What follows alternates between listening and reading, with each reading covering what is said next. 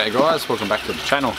Today we'll be harvesting some cauliflower from aquaponic system. I've got 4 in there, but I've only got 1 ready at the moment. Another maybe 4 or 5 days away.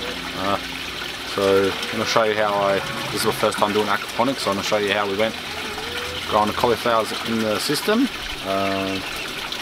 Grow probably 4 or 5 times quicker than what they have in the soil patch, so it's a good comparison. They were planted on the same day. So let's cut it out and we'll see how we went. Okay, so this is the cauliflower we're cutting out today, and the others are on this side and a couple behind it, but we'll get to those at a later clip.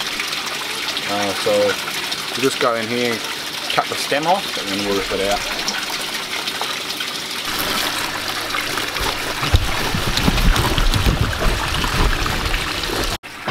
So got a little bit of bug damage, same as the soil cauliflowers, but we'll just cut this. These will all go to the chickens.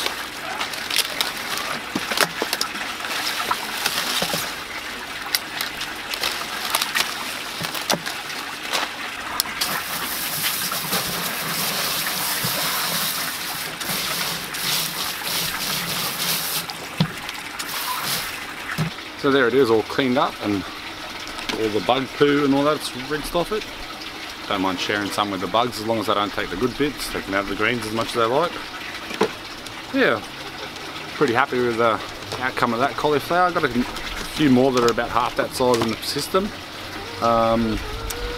So I'll do a comparison video in a few weeks comparing the aquaponic style to the soil bed style. We'll just see the difference. I don't think the soil patch will do anywhere near as good as the aquaponics cauliflower.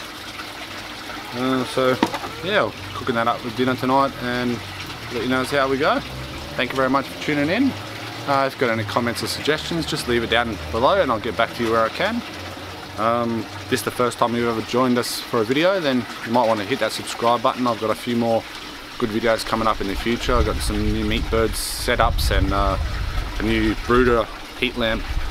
I'm in the middle of the building so that we can put them straight outside as William tries to talk to me through the kitchen window.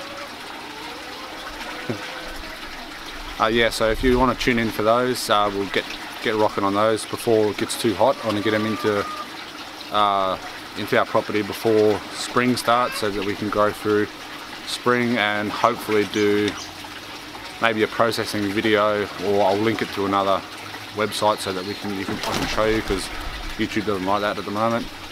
Yeah, so tune in, and until next time guys, see ya.